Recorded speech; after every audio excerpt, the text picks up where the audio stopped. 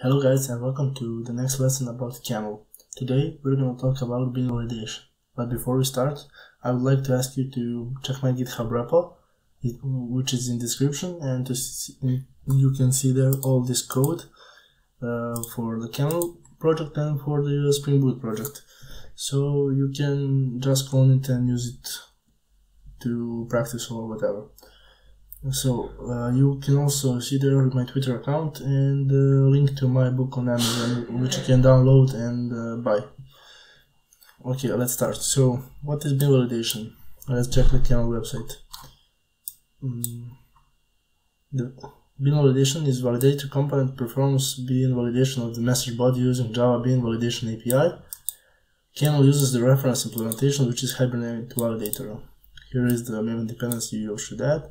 URI format looks like bin validator, and label. Label is basically the name of this bin validator which you want, just to say what you validate here. Nothing much. URI options, there are a ton of options here you can use. There are also query parameters which you can use. You can check it out and see if something works for you. We'll just check basic setup right now. And yeah, there are some examples, yada. Okay, so let's start. Because I recorded this clip 10 minutes ago and forgot to plug in my microphone, I record all this again. So let's just go through this code and see what happens when we change some of the parameters here. Okay, so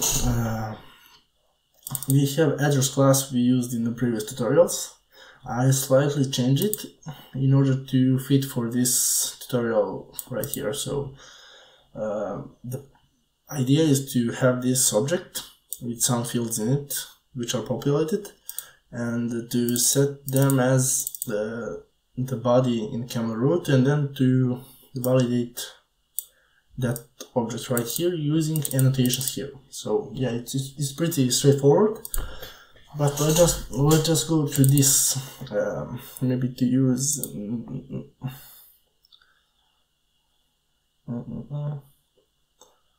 appearance, presentation mode. Okay, so we have the string name. We don't want it to be null, and the size of this string should be between 5 and 150 characters. Building number, not null also, since it's a decimal.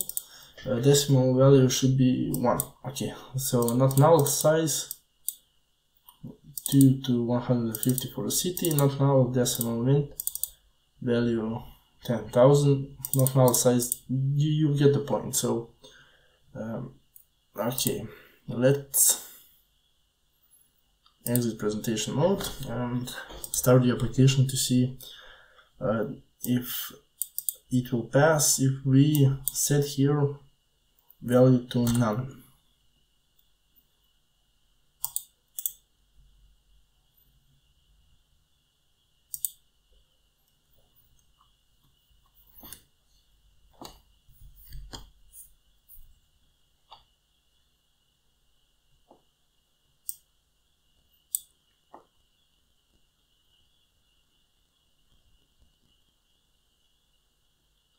Okay, and so we got validation exception, bin validation exception, which validation failed for this right here. It's just printed in the console, and the property building number value 0, constraint must be greater than or equal to 1. So yeah, it works.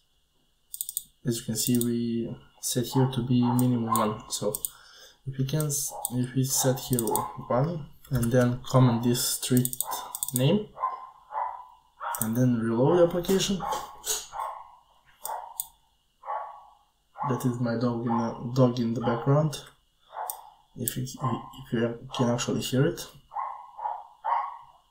and we get validation failed for the street name value null, constraint must not be null. So you get the idea. how it actually works. If we roll one more time, we will get the success here. It will not throw any exception.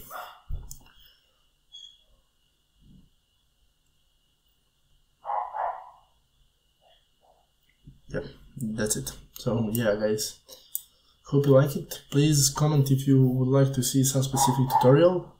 Please subscribe, because this means a lot to me. I am already up to 60 subscribers, which is pretty awesome.